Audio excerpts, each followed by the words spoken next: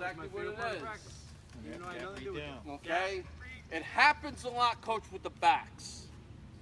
Not as much these guys up front because they're stunting like crazy. You'll get an outside backer or something that wants to play games. Okay? So they got to read it on their second step. Sir. Okay? All right. So just for sake, we're just going to, and that's a drill that you'll have to also work, which I'll get to, hopefully. All right, so we're going to do gap technique. The person holding the bag wants to be on the side like this, because that's where the bag's going. Okay? So hold the bag there. Okay. All right, your first step is going to be with the right foot. So you want to take it 6 inches and get it on that side of the bag. Good. Okay, your second step will bring your right shoulder to the bag, and now it's right in the middle of your body. Okay? That first step is parallel. It's almost like a pull. Because you want to, Flat. if he's, Flat. you're going flat. Flat almost. You're going Almost like a flat, pull. yeah. Right. You're going No. flat. All right, because Yeah. you want to take Right, away want to cut from- him off. You want to cut him off. And your next step Okay. is adjustment step. If he's upfield, it's going to be flat. If he's still where he is, it's going to be Your here. gap step, they tell you to take your toes and point it to the sideline. Okay? You take it.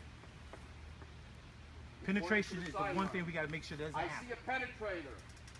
I continue with my left shoulder. I take it down the line. The ball's going out here. So, coach, if you have a penetrator, your head's going to be on the right. It's going to be In the back. in the In backfield. yes. Okay?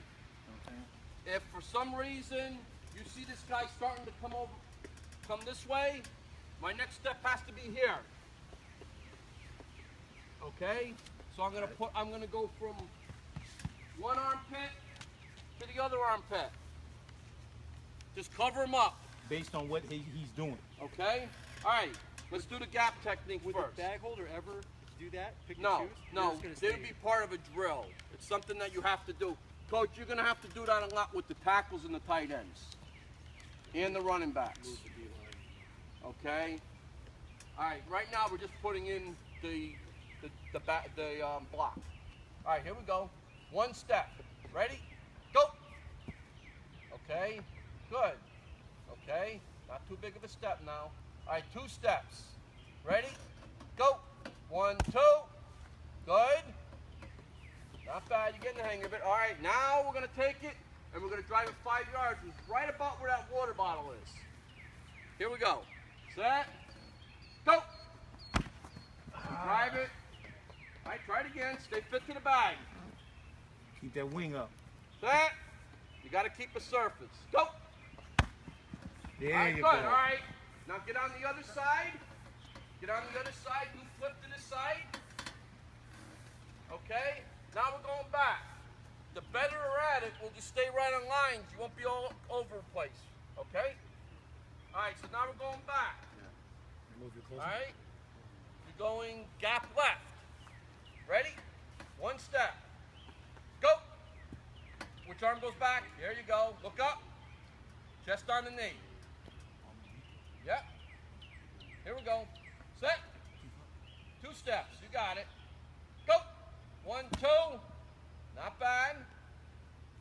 All right, now finish the block. Take it back where you started. Now, when you do the drill with the team, there's going to be another bag here because it came from there.